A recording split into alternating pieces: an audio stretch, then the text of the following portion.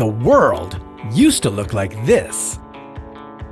And then it turned into this. And in just a few minutes, it'll look like this. Or this. Tectonic plates. Can't live with them, can't live without them. Their movements cause some of the world's deadliest disasters. But as you're about to see, the alternative is much worse. This is What If, and here's what would happen if tectonic plates stopped moving forever. Tectonic plates shift on top of a weak fluid layer of rock called the asthenosphere. The asthenosphere is part of the Earth's upper mantle, and while it's a layer of solid rock, it gets so much heat and pressure from below that it flows like liquid.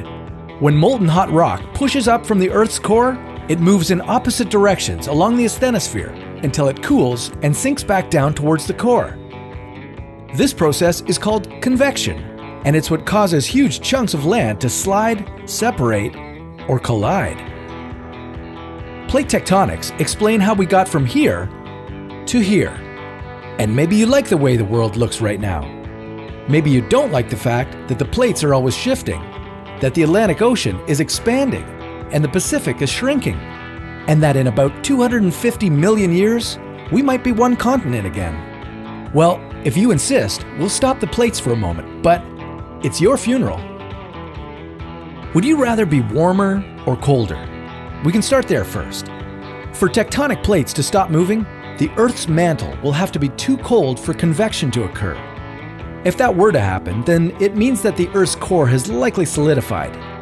Normally a liquid layer, the outer core transfers heat between the inner core and the mantle. But if that heat transfer process breaks down, Earth either becomes a planet of ice or a fireball. On one hand, if heat can't reach the mantle or Earth's crust, then the whole planet might freeze. But then again, plate movement helps our planet regulate its internal temperature, since the convection process cools down hot molten rock from the Earth's core. Unable to cool down, could the inner core cause our planet to combust? Whether it's a hot planet or a cold one, Earth's topography would become a lot less interesting. Remember when Mount Everest was a natural wonder? It's not one that will stand the test of time.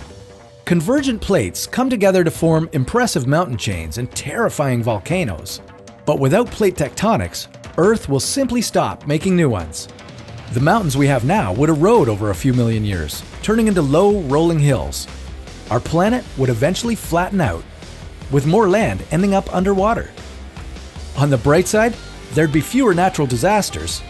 Without subduction zones where two convergent plates meet, earthquakes would be rare, and even then, they wouldn't be very powerful.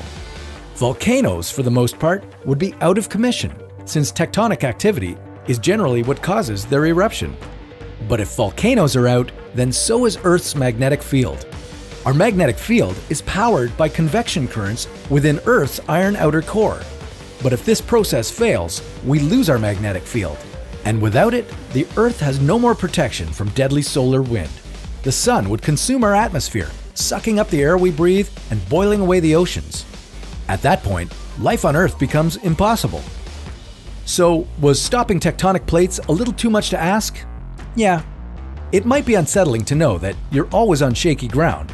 But keep in mind, tectonic plates move only as fast as your fingernails grow.